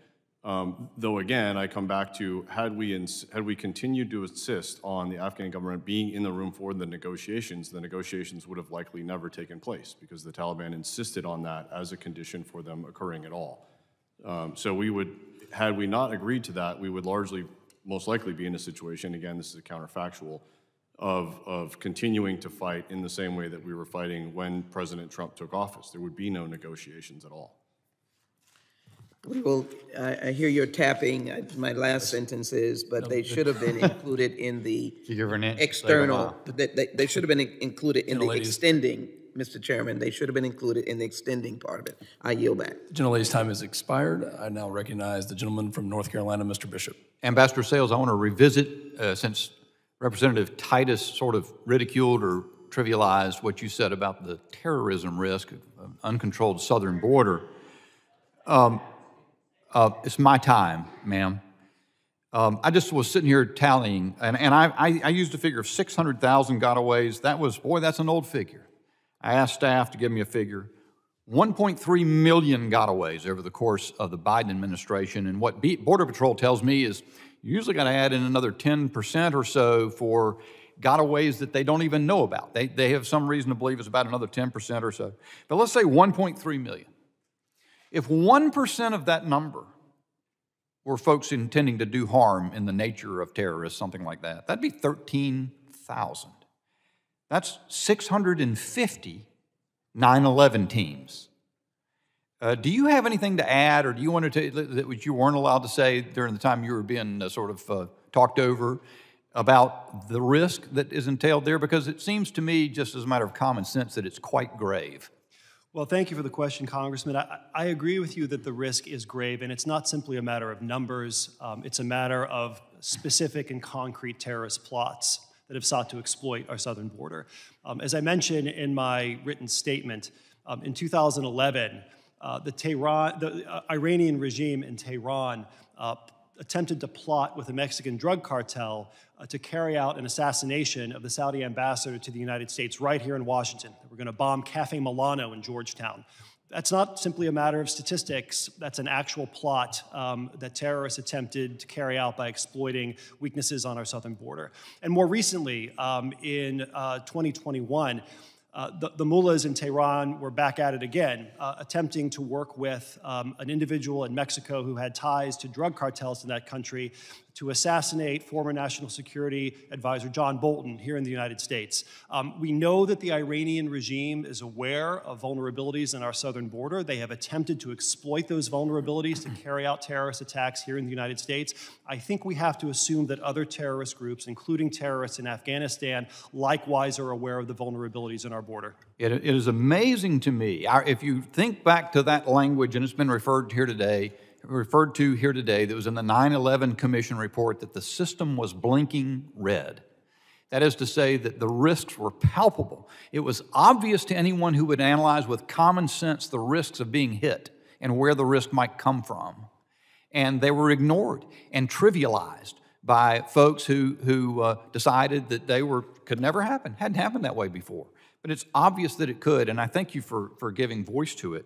Let me switch to something else. Colonel Douglas, I think the phrase came from you. You mentioned the phrase, "the buck stops here." And as you look over, I was reviewing again the memo released by the White House on April 6th about sort of assessing Afghanistan debacle and what a disgrace it is. But that, of course, came from whom? Who said that? Remember? Yes, sir. That came from the president. The President of the United States. Do you remember which president? That was President Biden. Actually, the first person who popularized that phrase and put it on his desk was Harry Truman. Oh. The buck stops here. You know, I was looking on the internet just quickly, just thinking about that phrase, and it turns out President Biden said that about Afghanistan. That may have been true. He said, "The buck stops with me." And yet, all the weakness that is betrayed or that is portrayed in the way the Afghanistan withdrawal was handled, doesn't it seem true that to pass the buck, that to have person after person, including the White House, stand up and say, well, the reason this was disaster happened is because Donald Trump was president before me and made some decisions, and I just couldn't figure out a way to get around those decisions of Donald Trump. Doesn't that actually exacerbate the weakness? Sir, the initial statement that the buck stops with me taking accountability for the evacuation and the subsequent statement saying it was the previous administration is counterintuitive to his initial statement. They're utterly contradictory of one another, which actually is a separate element of it that projects weakness even more. You can't even get a single line of thought going that you can stand behind. It is really a great tragedy, and it poses grave danger to the United States. My time's about expired. I yield. Gentleman's time has expired. The chair now recognizes the gentlelady from Nevada, Ms. Titus. Thank you, Mr. Chairman. Mr. Sayles, you said we need to keep sanctions up and we shouldn't have diplomatic recognition. I take it you also wouldn't agree to inviting Taliban to Camp David. Let me go on, though. I don't need a response to that. I would also point out that nearly all of the terror-related, or their names were on the terror watch, individuals who were arrested at the border came from Latin America, not from Afghanistan. And most of the groups that they represented at the time are no longer active. I would also point out that the people who are so concerned about our activity at the border, who are so critical of our people who are trying to do the best they can at the border, are in favor of cutting funding to the border. Only 2 Republican members of Congress serving today voted for the omnibus, which would have given more funding to the border, and cutting money for law enforcement. It seems to be part of their so-called budget plan. So if you want better border, you've got to support their efforts. And let's just be clear about that. Now, my question goes to Dr. Schroden. What, if anything, would have changed if the United States had stayed in Afghanistan for an eternity, which is apparently what these folks want to have happened, as opposed to doing some kind of withdrawal? Would that have been an improvement? Did you support that? What would be the situation had we stayed? Ma'am, so the analysis that I did between 2015 and 2020 routinely showed the security situation in Afghanistan deteriorating over that time frame. So, you know, the Taliban were increasingly encroaching on Afghan districts. Right between 2017 and 2019, the number of districts that the government controlled decreased by about 40%. My own analysis in 2020, towards the end of 2020, showed that the Taliban had effectively surrounded 15 of Afghanistan's 34 provincial capitals.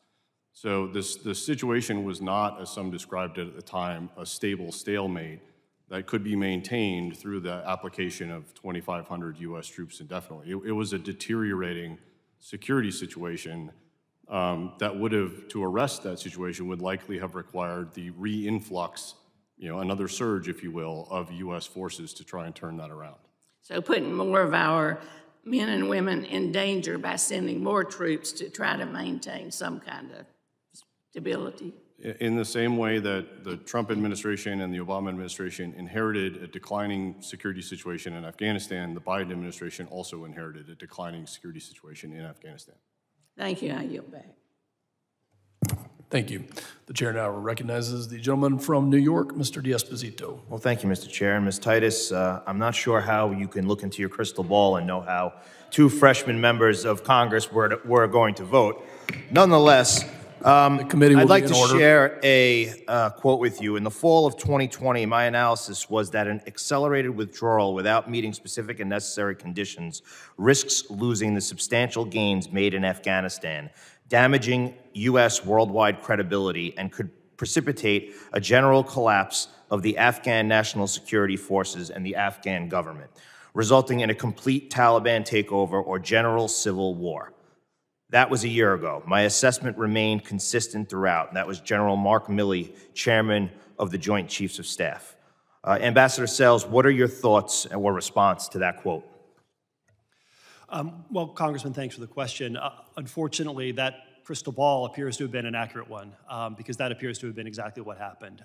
With the withdrawal of U.S. forces completed in August of 2021, the Afghan National Defense and Security Forces no longer had the capability to defend themselves and were demoralized, furthermore, by statements from the United States that our commitment to partnering with them was over.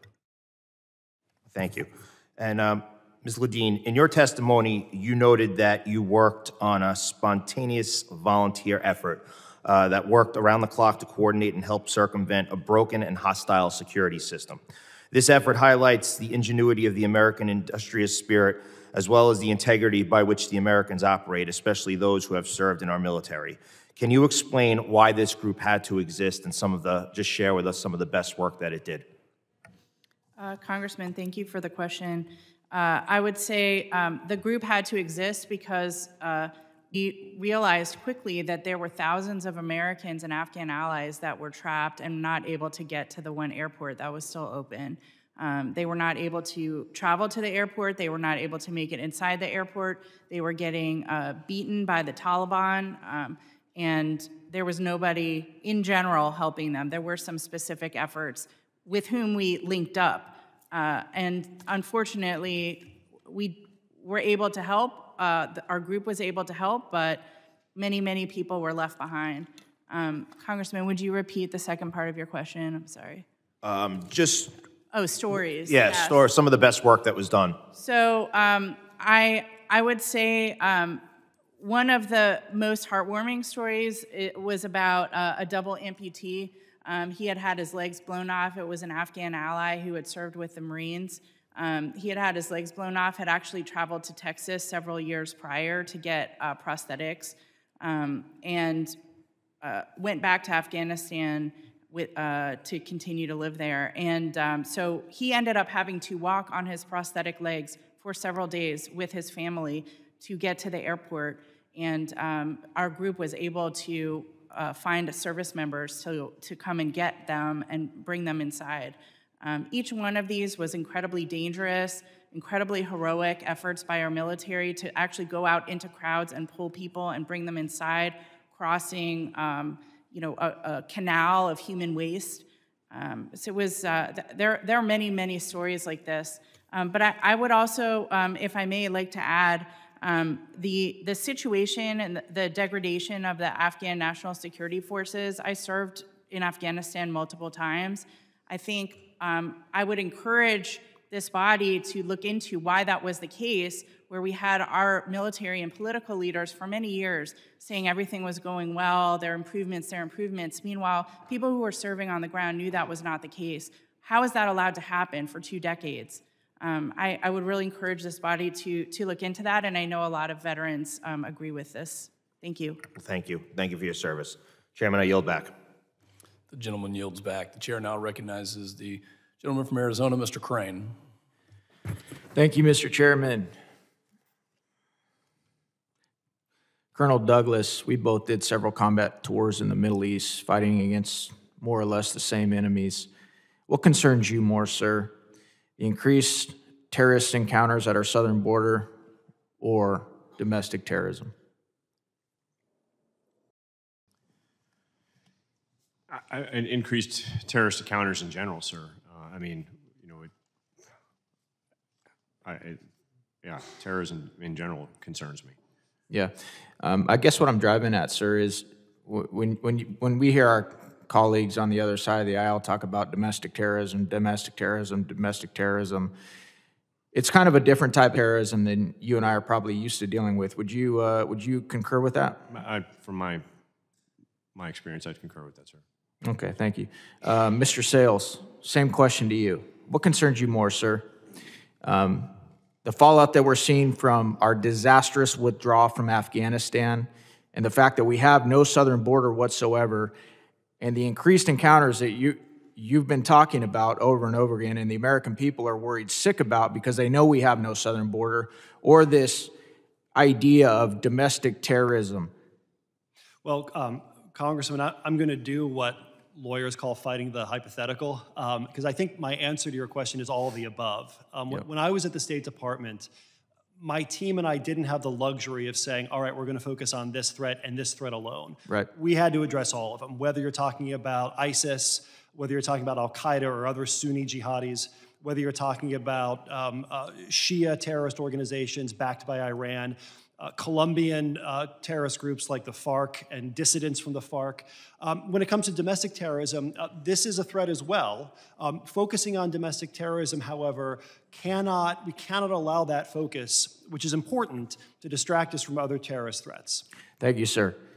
One of my colleagues was basically taking up the same line of attack as several of the other ones, blaming Trump for the disastrous withdrawal. Again, Mr. Sales, would you concur and do you agree with that assessment that this was Trump's fault because of the deal that he made? No, Congressman, I wouldn't. And again, I'm not here to defend the deal. I'm not here to criticize the deal. I'm only saying, my testimony is simply that the deal gave the president sufficient flexibility to make his own choices, and the president's choice was to withdraw. Yeah. My colleague, Mr. Magaziner, said that Biden inherited the withdrawal. Do you agree with that assessment?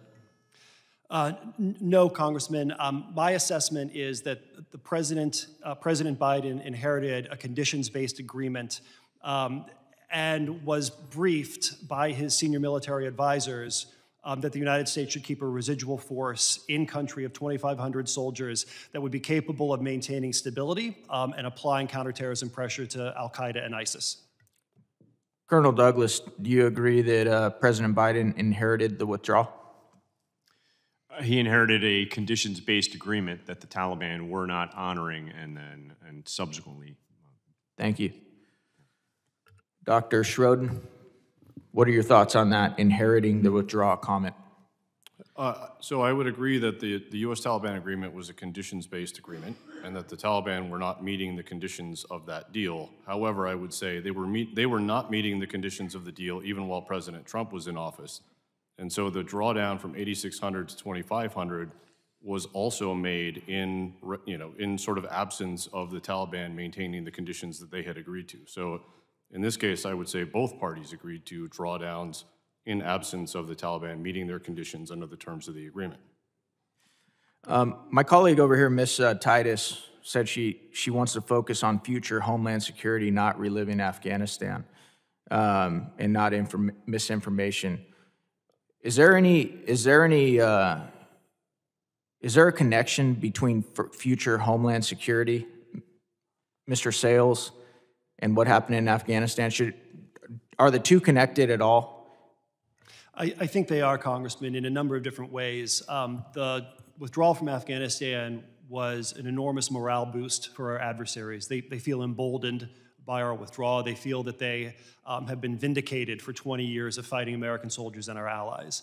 I also worry secondarily about the loss of intelligence information that we are no longer able to collect as robustly as was previously the case in Afghanistan. That is data that is fed into our border screening systems, biometric systems at the airports, customs systems to scan inbound arriving international airline passengers.